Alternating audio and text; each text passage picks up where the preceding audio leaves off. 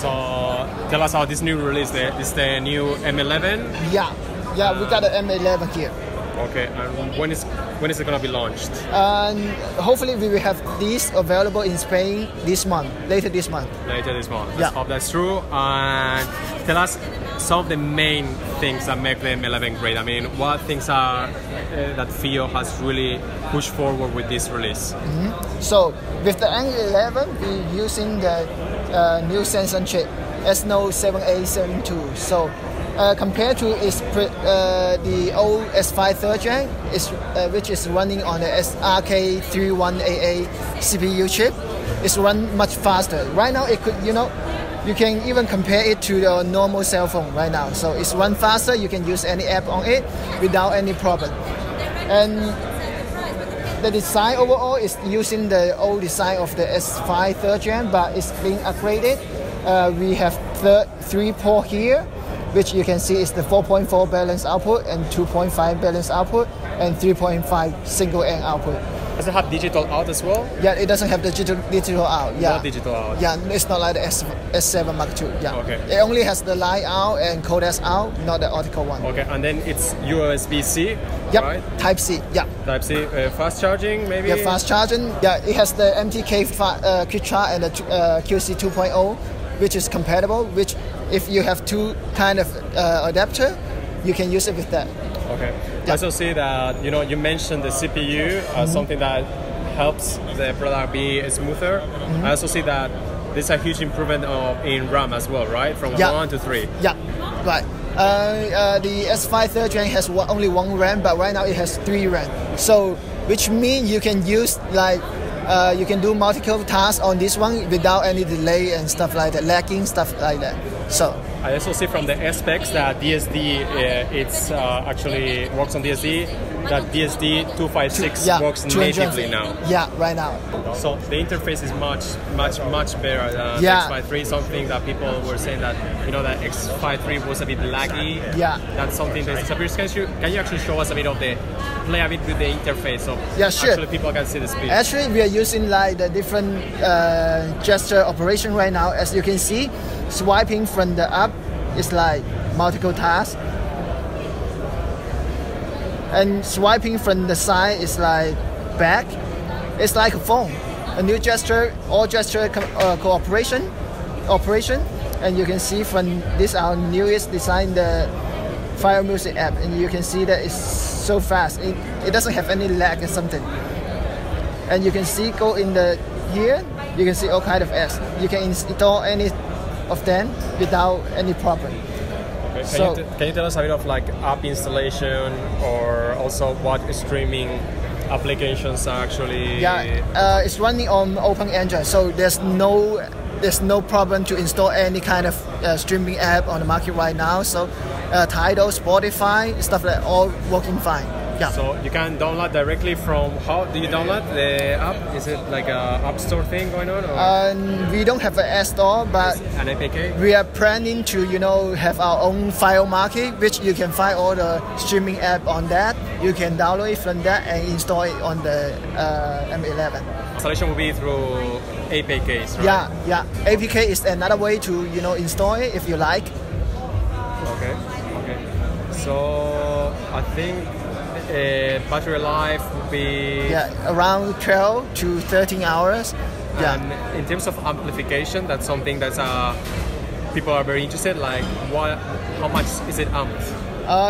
It's around 599 euro in European market right now. Yeah, but the final price is decided by our distributor. So yeah. And in terms of amplification to drive headphones, what sort of headphones can it drive, the M11? Basically, I would say that most of the headphones on the market could be drive easily. So if you're not using the big headset which is about 600 ohms, that would be fine for it. Okay, so even maybe planar magnetics. It should be working just fine. But I will recommend you guys to actually try it in a store if you have the chance. Yeah. Okay. It's the FH7. So the price point of it is also the same as the M11. but you can see that it's a 5-driver product, IEM, 1 dynamic, 4 balanced armatures. It has the 13.6 beryllium, direct driver. It's a very rare material, and it is very strong but very thin. Very light, I think. Yes, it could have better sound from the driver. And you can see from here, you also have the detachable filters here. We will come with the package that we will have 3 filters to detach. It's detachable, and you will change it for different sound signatures. How will you actually? Many of the customers will say, actually, how is this different from the FH5? What does it bring over the FH5? It's going to be nearly double the price. So I think you said that the driver, the dynamic one, is going to be beryllium, which is a very rare material that's actually used in very high-end in-ears and also in high-end speakers as well.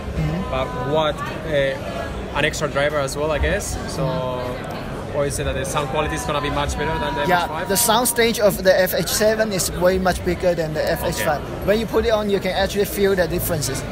And also, we have the new cable for the FH7. So the cable of the FH7 is different from the FH5, which could provide like better sound for you. If you, Is this any cable that your team is also releasing as well to buy separately? I think it's €100, 100 something. Yeah, somewhere around that. So we have the LC 2.5, 3.5, and 4D series cable, which is the silver cable. So at that price point, you cannot find any other silver cable in the market right now, because the price of the silver cable is super high. Okay. But we are trying to provide that to our customer at an affordable price, which is many of our customers could enjoy it. So I'm guessing that here FiiO is trying to aim at the very high-end in-ears, maybe even from companies that maybe have released 1,000 USD in-ears, and to give that sort of very high-end performance, right? Yeah, that's right.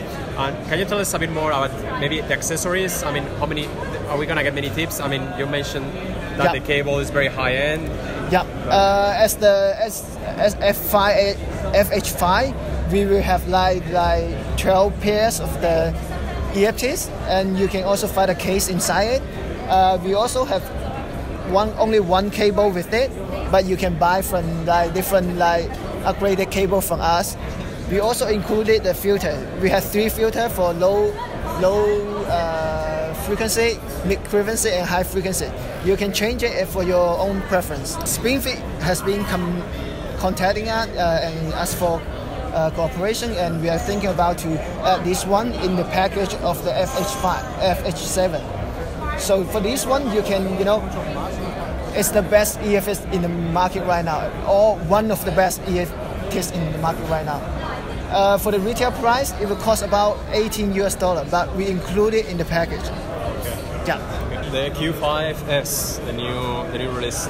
Yeah. Tell us what maybe differentiates it from the Q5s, and what are the main features of the product? I mean, why should someone consider buying the Q5s? So, compared to the old Q5, we've been changing the design a little bit. As you can see, you can see the indicator on the side, and also the power button.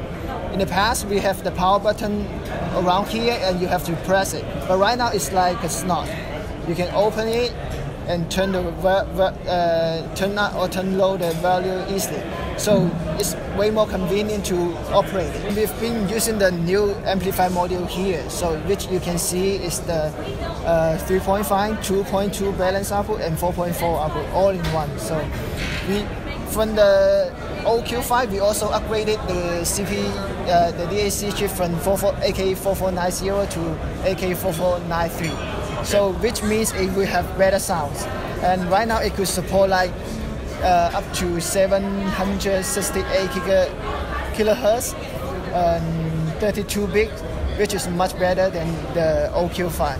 I mean, yeah, I mean something that some customers might say is that like what differentiated this from like from an M11. I see it straight away that, for example, DSD 512, for example, is supported. So this gives for much more high resolution audio files, right? Yeah, that's right. And you can use it with your phone. It's MFI certified, or you can use it with your computer at ease. No problem. That's no problem. Also, we have been upgrading the Bluetooth connection. Right now, it could work as a Bluetooth receiver, which could support LDAC, aptX HD, which would be good for you to take it around with your phone. Also, so you would recommend for Android customers to use directly Bluetooth, LDAC, aptX HD, many codecs are supported, right? Yes, it could also work with some Android phones, but we cannot test all the Android phones on the market. But if you got a chance, you can try it out. Most of the phones on the market should be compatible with the Q5s.